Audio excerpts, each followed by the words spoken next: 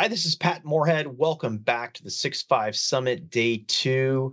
We are talking about one of my favorite topics, semiconductors. Okay, maybe it's my favorite topic. And we are diving deep on some important technology that Intel is delivering, not only to its internal design teams, but also to its IFS customers. So, with that, I'd love to welcome Ben and Eric. Welcome, first time 6.5. Thanks, Pat. Great to be with you today. Nice to meet you, Pat. We've had some awesome Intel folks here on either the 6.5 podcast, 6.5 summits. Heck, we even had Pat G, who he refers to me as Little Pat, and I refer to him as Big Pat, who kicked off the summit a few years back. And I'm ready to talk about some incredible semiconductor technology. Maybe a great place to start, maybe Ben, you can kick this off. Talk about what you do for the company, and then Eric, you can go afterwards. All right, thanks, Pat. Yeah, I'm Vice President for Technology Development at Intel, responsible for our technology programs. So we have our technology roadmap, and I'm responsible to make sure that the different programs stay on track and we can deliver the future. Future is good. Future is important. I'm Eric. I'm an Intel fellow. I work in the design organization to align the technologies that Ben delivers and figure out how we take that technology and develop our next generation products. I love that. You know, many times people forget just how long it takes to create a design, take it into manufacturing. But by the way, everybody's working on all the transistors and all the fab technologies along the way. It truly is impressive. So why don't we start, Ben, with you? One of the big technologies that Intel has been talking about is this concept of backside power delivery. Can you talk about why this is important and how this relates to Moore's law? Yes, of course. So the way we build our chips is we start with the tiniest features, the transistors, and then layer by layer we add wiring to it from tiny wires to slightly less tiny wires. And currently these wires fulfill two applications. One is we have the signal wires that connect the transistors with each other and within die connection. And we have the power wires that connect the power supply to the transistors themselves. As we scale down the size of the transistors, the wires also have to get smaller and smaller and over time become more and more a bottleneck for the performance and the scaling of the transistors. What backside power delivery is doing is it's taking the power wires from the front side and putting them on the back side of the wafer. This gives us a lot more room for the front side wires to be bigger while still enabling the scaling of the transistors, giving us a lot more performance. And the power delivery is a lot more direct to the transistors, giving us higher performance in addition. Yeah, that's great. So, Eric, what does this mean to the chip, right? And we've talked about the technology, the backside power delivery, kind of separating the power from the signal. But what does that mean for the chip, the power, the density, and the performance? So first of all, the backside metal gives us the best possible power delivery scenario we can have on chip. And those losses are substantial. And by eliminating those losses, we get lower power and higher frequency.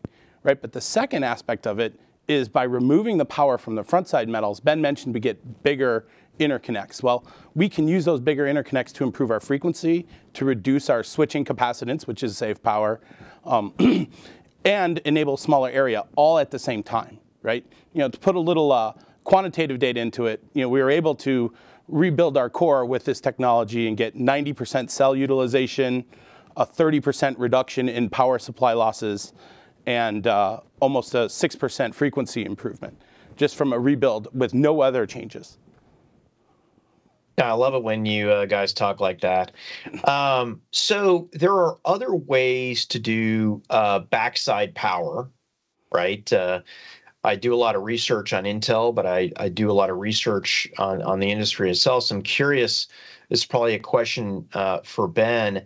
How does PowerVia, Intel's PowerVia approach, how's it different from other ways that people are approaching this? And why is it better? Yeah, Intel's PowerVia is a direct connection to the contact of the transistor from the backside. This gives us a very low resistance path from the bumps to the transistors themselves, and further improving performance. But it also does not go through the lower metal layers like some of the other backside power delivery solutions that are out there. And what this does is it frees up the lower metal layers and does not consume any wiring for power delivery. And as Eric mentioned, this allows us to widen the pitch of the lower backend layers. And with this one, we can achieve multiple things. First of all, we get better performance because you have fatter wires and can deliver the signals better. But it also reduces the requirement for very aggressive scaling of those layers. The scaling of those layers, first of all, it's very expensive. And the cost we are saving from not being that aggressive more than offsets the cost for actually doing the entire backside power delivery process. And in addition, less scaling also means it's a more stable process and has less risk for yield. No, that's good. And you know, having been in and around semiconductors for over 30 years, you know, it's funny, I was a specker and a buyer of semiconductors for an OEM, worked for a semiconductor company for a long time, and here I am, last 12 years, being an analyst of the semiconductor industry. It really all comes down to delivering PPW for certain workloads, right? And I think as the industry has progressed, there's been more of a focus on specific use cases. And I'll direct this question to you, Eric. Are there any specific applications, workloads, use cases where backside power delivery really shows its true colors? Sure, Pat. With backside power delivery, one of the key things is it delivers performance improvement across all the workloads, but specifically the ones that take high power, the ones that drive changes in power consumption in the part. Those would be things like AI, graphics, high performance computing, and even gaming. Those workloads in particular, backside power truly shines. That's awesome. And by the way, that's where the ball's headed. I mean, there's no doubt in all the research that we do, and it's not just the conversation and, you know, the big fireworks that are going out. This is where we need this type of enablement. So, Ben, I understand that you've created a very special node and a test chip for PowerVia to validate all these performance expectations for the workloads that Eric talked about. And I hear you're doing very, very well. And by the way, if I track you on nothing else, it's like 5 nodes in 4 years. Can you tell us more about the test that you're exceeding expectations on, and maybe talk about some of the results and the metrics that you're basing that off of? Yes, of course. So when you look forward, the 4th and 5th node we are delivering, Intel 20A, Intel 18A, those nodes we have 2 big innovations we're putting in, PowerVia and RibbonFET. One thing we wanted to make sure is that we understand and debug the PowerVia process ahead of RibbonFET so that we don't have 2 big problems to solve at the same time.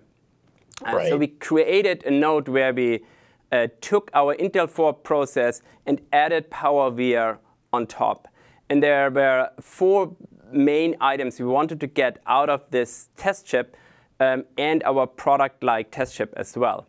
First, we wanted to make sure we develop the process, get good yield, get good reliability, understand whether there are any shifts in device parametrics and fix those. So that one we have done successfully with our test chip.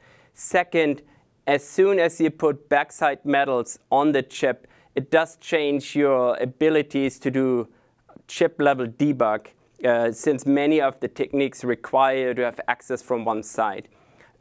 With this test chip, we could validate the new technologies for debug that we have developed and validate that they're working and that we can find design bugs and also process defects.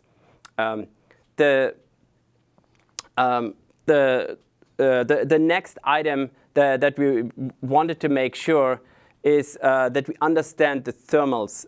As soon as you also put wires from both sides of the transistor, we wanted to make sure that the models we have for how thermals behave are accurate and that we can develop and test solutions to address any concerns with thermals. And that also we have done, and we have now developed solutions that we can give our customers to deal with the thermals on backside power delivery process. Yeah, so a lot of these decisions are all about risk, and de-risking PowerVia from 20 angstrom seems like a good idea, but why would we want to combine the two and maybe just not offer them kind of further down the road? I mean, maybe this is an obvious answer, but I have to ask, Ben. Yes. No, this is good. The fourth item from the list I just mentioned is we wanted to make sure we can demonstrate the intrinsic value proposition of PowerVia. So overall, when you look separated in a way. Yeah. So if you look at it, both the PowerVia and the ribbon fed provide a significant value proposition that we want to give to our customers as soon as possible. So currently, both of these look very good in our development lines. And we wanted to make sure that we can de-risk those and make sure both of them are ready, but give both of them to our customers as soon as we can.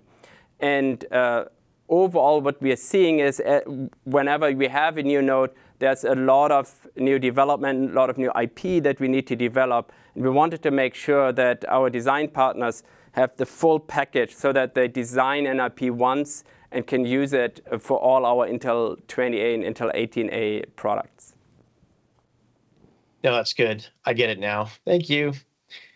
So, it really does take a village, and, with Intel supporting industry standard EDA tools out there, that translates to having to support special valuable features like backside power. What do the architects, the chip designers out there need to know about it? Is the industry ready? Is it there? Where are we on this map? Maybe that's Eric. That's for you. Sure. We have full, what I'll call basic EDA support from the large vendors today. By no means have we hit the point where it's delivering the absolute best. So we're still working with the vendors to improve the performance of the results and the capability of the results. And in a few places, we rely on design methodologies to cover the holes. In the future, where we expect tool and EDA vendor optimizations to help us out, potentially in things like signal shielding and thermals that Ben had mentioned, there are some opportunities still. But with the packages we have today, we're able to leverage the core value of backside metal and PowerVia with the vendor support we have today. I think that's good news. And by the way, I give Intel a lot of credit for the support, increased support of industry standard tools. I can tell you from experience, it took a lot. It takes many years to shift to that, and you have to, particularly when you want to be a leading foundry, which I know IFS wants to be to other companies that might be using different tools. So. Let's talk, Eric, another question for you. From an IFS business, so an Intel Foundry business perspective, what is the potential and business potential competitive landscape for PowerVia? And I know it's got to be hard to put that all on one feature, but it does seem like it is one of the bigger differentiators that obviously internal Intel designs could take advantage of, but as importantly, or even more importantly, IFS customers. Right. So when we look at a feature like PowerVia, first of all, why are customers buying the technology in the first place, right? It comes down to performance, power consumption, and area. And PowerVia really addresses all three of those areas very directly. We get significant improvements in our ability to deliver power and power consumption. We get the frequency improvements that we discussed. And we also are getting significant improvements in areas. This kind of leaves us a node ahead from the results of PowerVia versus what competition is offering in the same space. Right? So from a customer perspective, it's delivering on point for what they're looking for, right? Combined with the EDA support, right, we can deliver a package that enables them to bring this to market with their designs in a quick and efficient manner. I love it. Isn't it funny? After 40 or 50 years in this industry, it's like it's PPA. It's always been started off with PPA, and it's still PPA. We might be doing it differently. We might be measuring a little differently. It might be more systemic than at the micronic or subatomic, but it's still all about PPA. I love that. What's old is new. What's new is old. Gentlemen, I've really enjoyed this conversation, but I wanted to hit you up with one final question here. Does backside power and gate all around kind of show that Moore's law isn't dead? And listen, I've been hearing about the death of Moore's law forever, but I wanted to make sure you're able to weigh in. And kind of my corollary to that is what are you thinking beyond these new transistor innovations? And Ben, why don't we start off with you? Yes, Moore's law is alive and well, and the two innovations that we have, PowerVia and RibbonFET, which is our version of gate-all-around, are a critical inflection point for our aggressive 5 nodes in 4 years roadmap and getting back to process leadership by 2025. Yeah.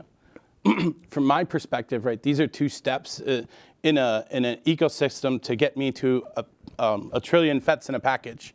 Right, we're looking at 3D constructions, disaggregation, technology optimizations for functions, including memory and power delivery, much like what PowerVia and backside metal provide. And this is a step on the journey to get there, and we see a good roadmap going forward of technologies like these to get there. Yeah, and coming back to the roadmap that Eric just mentioned, first of all, RibbonFET and PowerVia, the innovations we have from that will carry us for the next 2 process node at least. And then we have many very interesting options in our labs we're testing, like CFET or new channel materials that propel us further going from there. Yeah.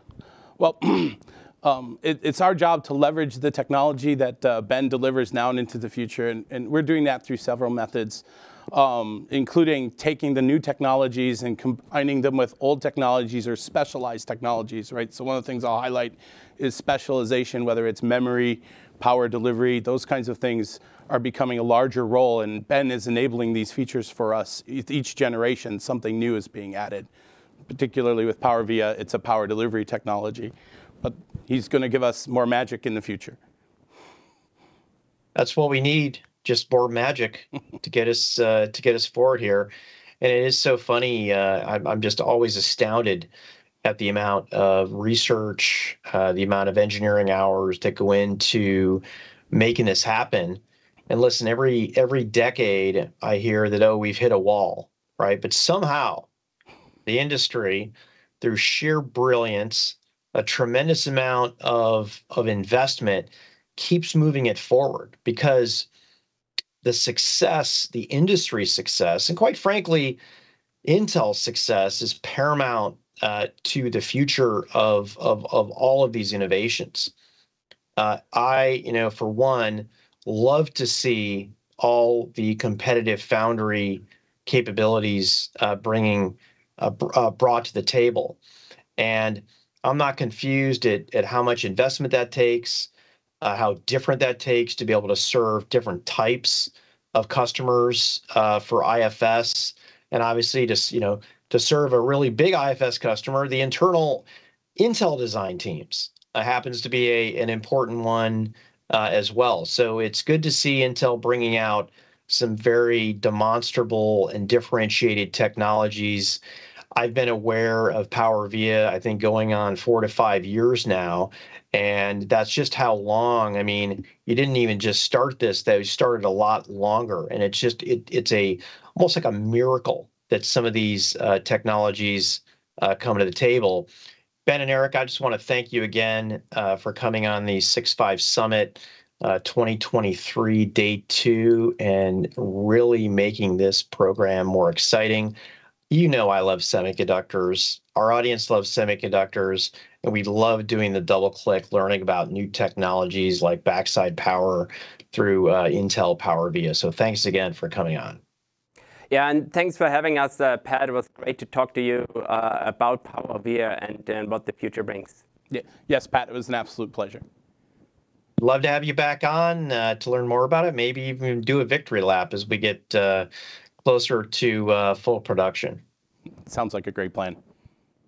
So I want to thank everybody for tuning into this segment of the 6.5 Summit, Day 2 Semiconductors, and we are just absolutely doing a double click on cool technology, backside power delivered by PowerVia and Intel.